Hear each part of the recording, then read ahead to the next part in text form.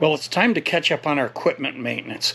It's so important to make sure you take good care of the equipment that you count on. If you want to keep costs down, keep your equipment running properly, make sure you maintain it well. All right, let's have a look at what it is we're going to be working on for this video.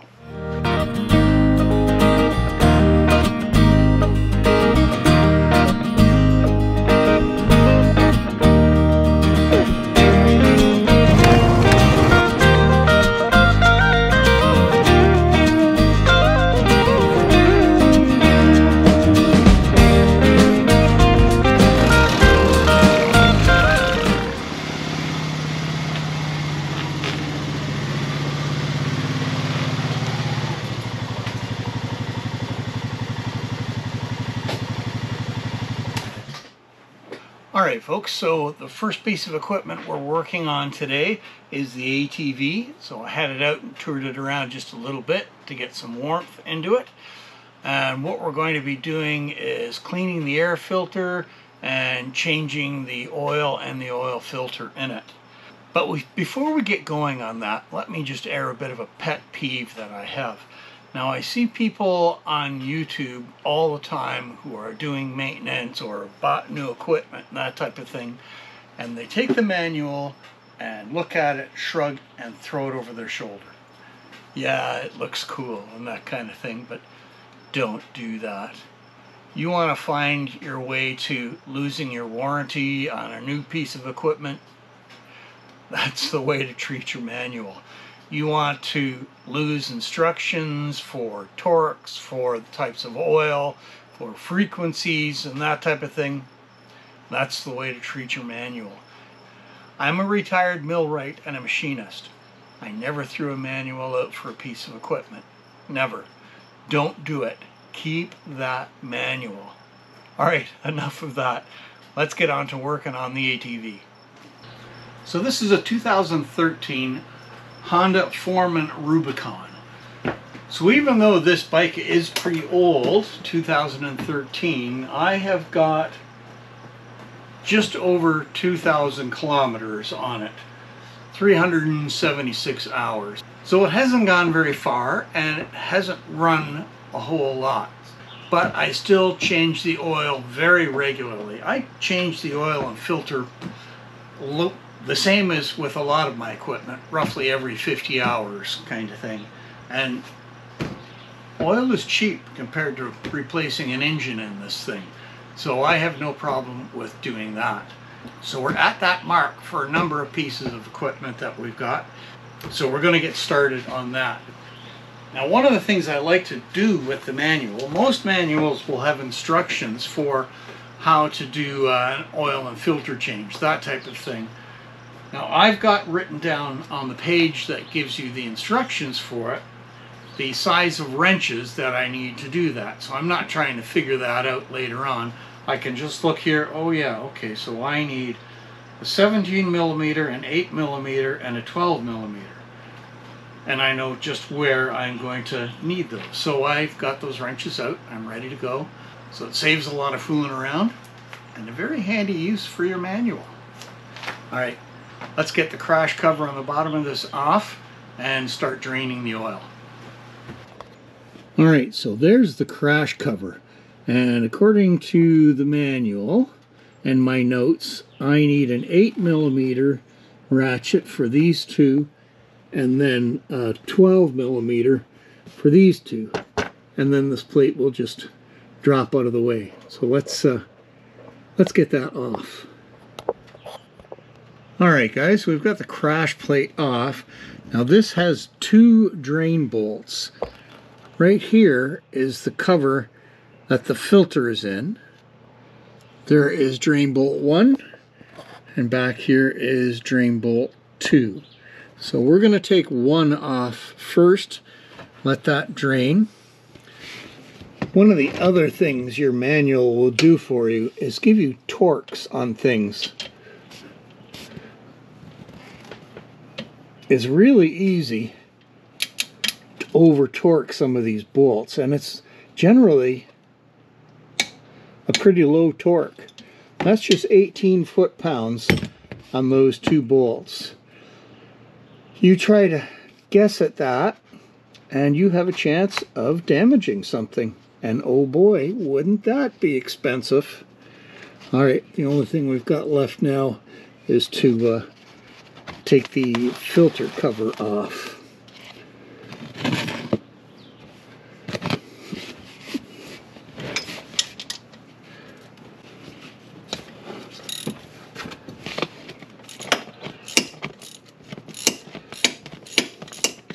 In a lot of cases, these drain bolts will have an aluminum or copper washer under them.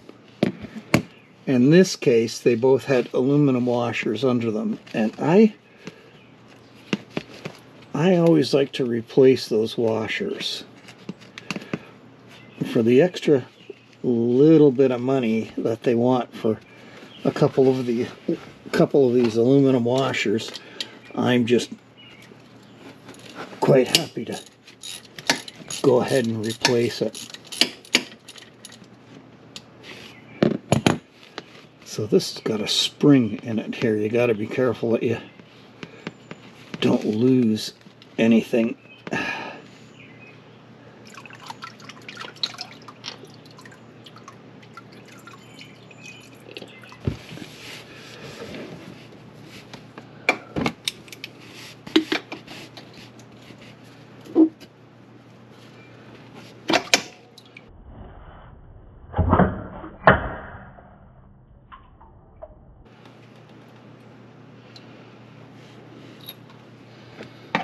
Okay, so there is the O-ring to that.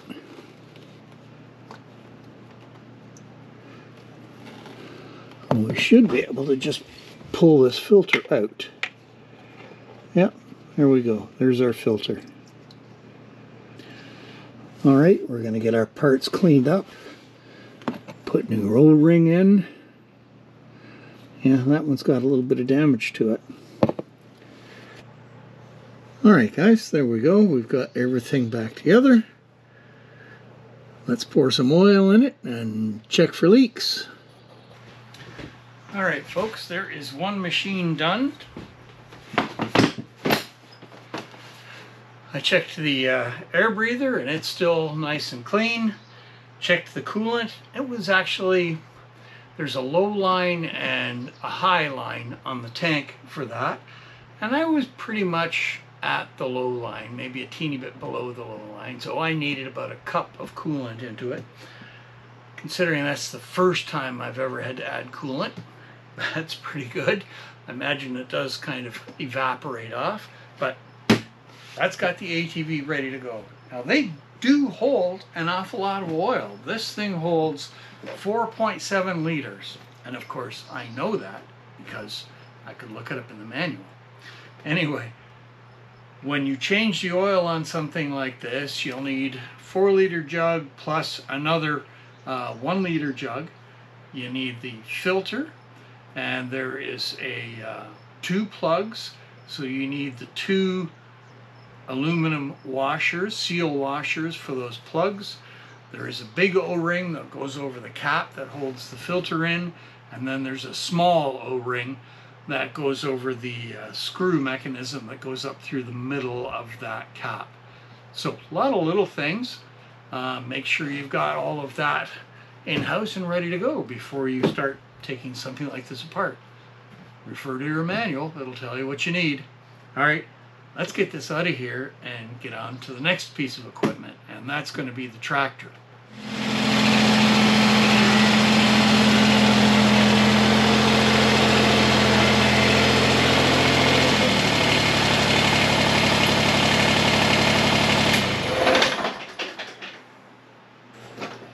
Alright, so the only thing we have to do to the tractor is the engine oil and filter and check the air filter. And it's pretty straightforward.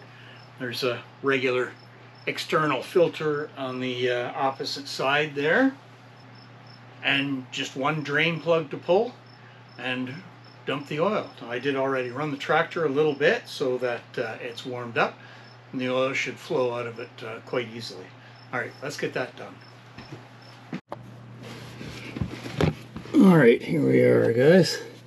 So 14 millimeter socket.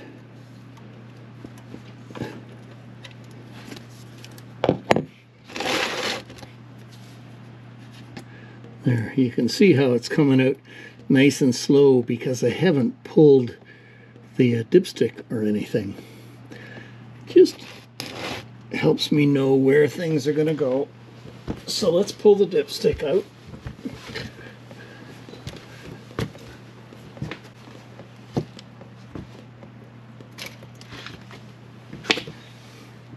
And there we go.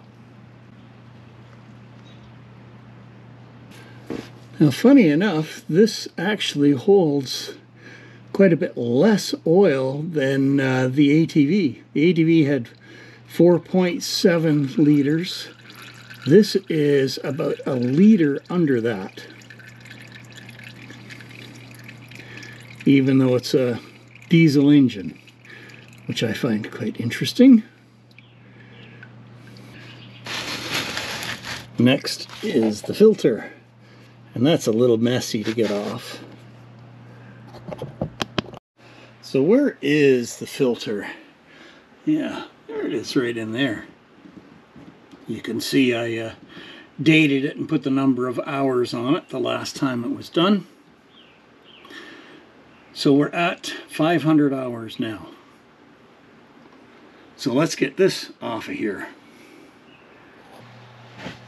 Alright guys, we know we need 3.1 liters to fill this. So I have measured out 2.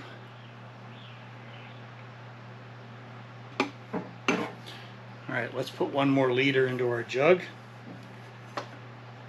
and then we'll see where we are.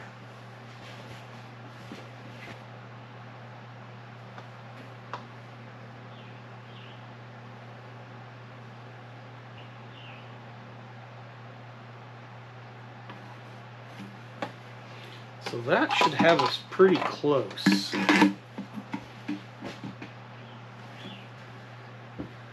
Let's get everything closed up. Start it up for just a minute. See where things are.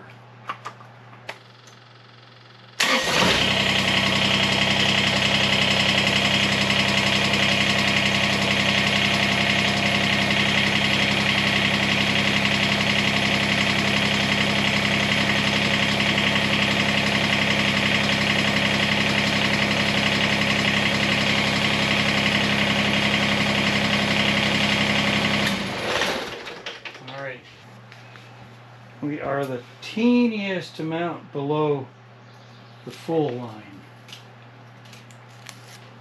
So let's go ahead and add just a wee bit more.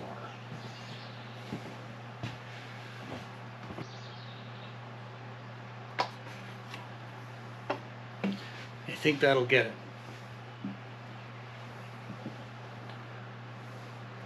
There we are. We are right on the money.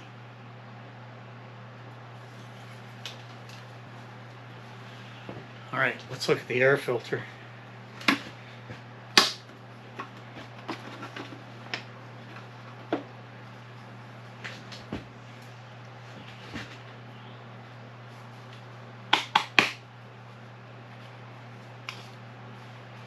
No surprise, there's definitely some shavings around here, and there's a pine needle stuck in the housing.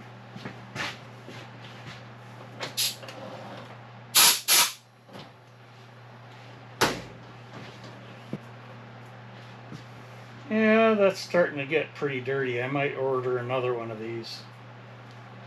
But we'll take it outside and blow it out.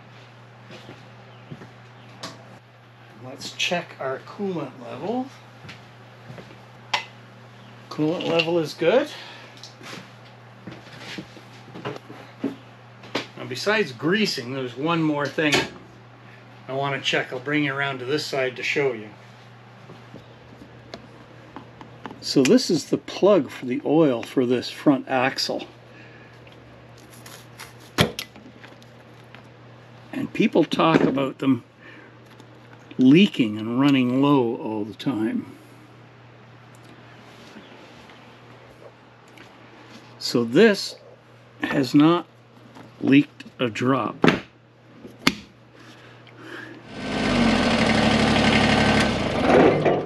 Well, I hope you guys have been enjoying today's video, and if you are enjoying it, I'd really appreciate the like, and I'd love to have you subscribe to the channel. And if you've got any suggestions, thoughts, anything like that, I'd love to hear from you. All right, let's get back to work. All right, well, there's 2 machines down. So next will be the sawmill, but it is getting a little late in the day now and starting to get dark. I hope we're not getting more rain. So we'll leave it there for today, and then we'll see you in the morning. Well, good morning, folks. We're back at it. We are in full sun. It's going to be a warm day, so I've got all of my sun gear on, so I don't end up getting too badly burned. So it's time to change the oil on the Woodland Mill sawmill.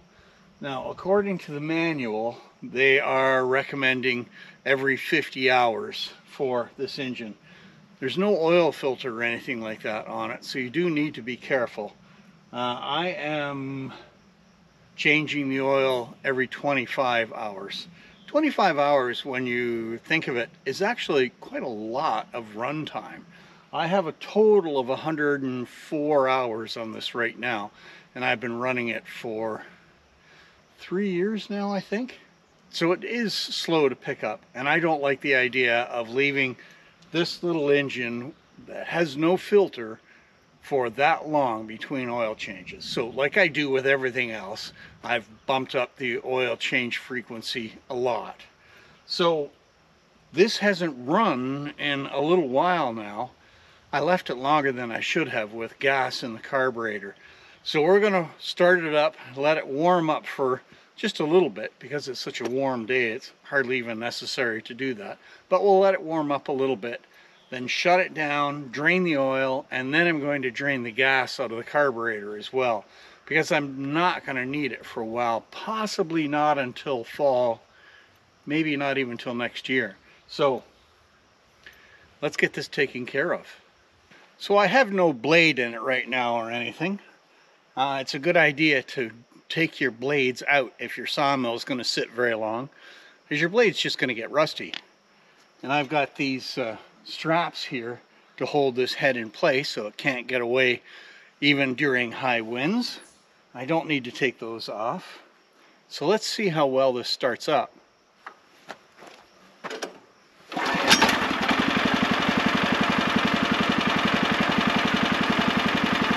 Well, that's pretty good. All right, we'll give it a few minutes to run, not long, maybe 5 minutes, and then we'll shut it down and drain the oil. All right, just a quick thing I want to show you with the sawmill.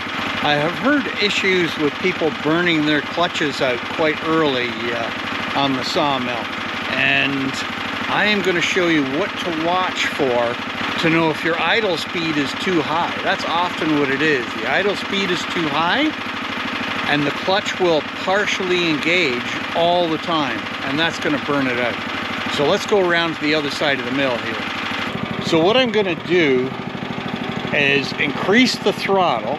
You'll see everything start to turn, but before it turns, you'll hear this dinging sound. So listen for that.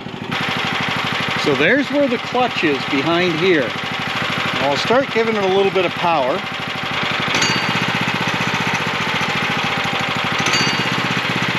All right, so you hear that dinging sound that it's doing. Let's go around where you can hear me better. So if you're hearing that dinging sound, your idle is too high and your clutch is partially engaging, and that's going to wear it out really quickly. Now there is a very easy way to adjust your idle speed. It's not complicated at all, and it's in your manual. So I'll show you this. So we're looking at the carburetor back behind here. There is a Phillips screw right here. You can see how this is kind of indented to line up with that screw. Turning that screw is what adjusts your idle speed. So it's really easy to do. There's nothing complicated at all. So if you hear that ringing, turn that down. And as I say, That's in your manual. All right, guys, we've been running more than long enough for this. So I've got my tow board here. And sit my oil pan on it. Now, according to our manual, we want WD-30 oil in it, and it holds 1.1 liters. It's nice to know the amount, so you can measure that amount out and pour it in, and if you've got a whole bunch left over, you know something's wrong. All right, we'll just let that drain. And as you can see, the oil does not look dirty at all, but it's time to change it. And as far as I'm concerned, the oil not looking really dirty is a good sign. Now, you can wear gloves if you want with this kind of thing. I often don't, because I find that the gloves that you wear just make my hands really sweaty. So they seem, with this kind of thing, kind of pointless. Now, oil in general is not corrosive. If you have a corrosive oil, it's not going to work very well at lubricating. So this stuff isn't going to hurt you if you get it on your hands or anything like that. Generally, any oil that you're working with around your home, oil, is not going to cause you any trouble that I've ever heard of anyway. I've been working with oil for a very long time in my entire working career, and most of the time, unless the area I'm working in is really dirty, greasy stuff, I don't wear gloves. Yes, my hands get oily, but soap generally takes care of that. All right, there we are. I can look down in there, see the oil level. I checked it with the dipstick, and it's right on the money. So it took pretty much exactly what the manual said it would take. Now, be very careful you don't overfill your oil. Overfilling can be as bad as letting it run dry, as you'll get all that oil pumping up into places you don't want it, and it's going to cause damage. So if you accidentally overfill it, it's not a big deal. Just very carefully take your drain plug out, let it go down. Don't leave it too full. All right, next thing is get both our plugs back in here, and then we'll have a look at the air filter. So as I was saying earlier, on this engine, there is no oil filter. So you don't have to worry about an oil pump or having your oil level run low because it still has to fill the oil filter up. None of that is there. With this engine, all I do is, after I've changed the oil and got my oil level up where it should be, I just pull the cord a few times gently to make sure it's circulated into the spots where it's supposed to be, and then check the oil level. These are oil baths. There's nothing pumping anywhere on these things. All right, let's see what our air filter looks like. It's actually really good. But we're going to take this down to the shop anyway and blow it out. Take the sponge cover off of it. That sponge cover has generally got oil on it as well, just to improve how well it filters. Okay. Wow, it's getting plenty warm up here standing in the sun. So glad I don't have to run this mill now. Okay, last thing to do is to drain the carburetor. Now this has, when you turn it off, the switch also turns the fuel off, which is handy, but it doesn't let me run the carburetor dry. So I have to take the drain screw out of the bowl. If you leave gas in a carburetor for too long, it will kind of get shellacky coating inside your carburetor and start gumming it up. And these days, here in Ontario, possibly in Canada, all fuels now require ethanol. All gasolines have to have ethanol in it. At least the gas that you buy at a regular gas station. Used to be the high test had no ethanol. Ethanol has the terrible quality of attracting moisture. So you've got to be very careful about gas. Leaving it somewhere in a gas can for too long, especially untreated gas, is going to get moisture in it. Like starting up your lawnmower in the spring, when you haven't added anything to protect your gas, you got a really good chance that that gas tank's going to have water in it. And you know what that's going to do when you try to run that thing for very long. You're going to end up with water in your motor. That won't help it at all. All right, let's drain this. I'll show you what it takes to drain it here. So hopefully this is showing up. So on the bottom of the carburetor, this is the bowl to the carburetor here. There is the bolt that holds the bowl in place. Do not take that one out. You don't want to take that one out to drain your carburetor, because you better be ready to catch a whole bunch of pieces that are inside that bowl. So there's one here that you can see is a Phillips head screw. That's the one that we're going to loosen off, and that's going to let the gas drain out of your bowl, or at least most of it. All right, let's do that. So you don't need to take the screw all the way out. There we go. Just need to loosen it. You see that?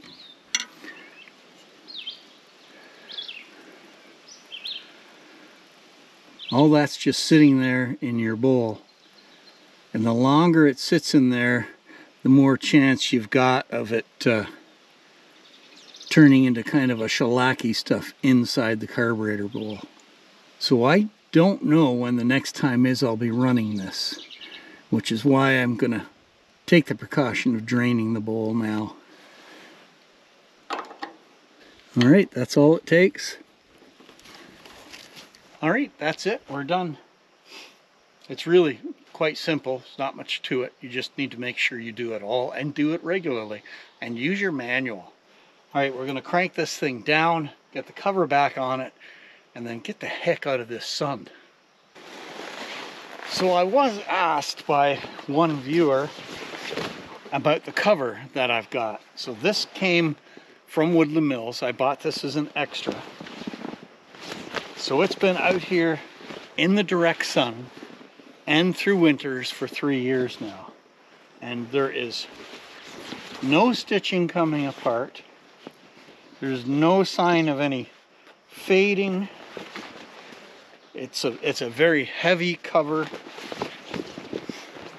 And if you're looking to protect your power head, even if you've got a roof over top, especially through the winter, this is the greatest thing to throw over top of that power head.